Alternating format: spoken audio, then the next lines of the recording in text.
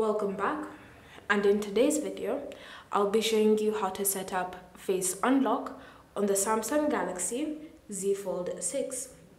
So begin by opening the Settings app, and in Settings scroll and select the option Security and Privacy. From here tap on Biometrics, then select Face Recognition. Next tap on Continue, and then you'll need to create a screen lock. So if you don't have one created, say for example a PIN, password or pattern, then you'll be prompted to create one. So tap on Next, and then choose your preferred format, and then enter in your configuration. So once you've entered it in and you've confirmed it, you can now start setting up your screen lock. So put your face in the circular scanner, and then simply wait for your face to be scanned. Then if you have glasses, you'll be prompted to remove them, and then tap on Continue.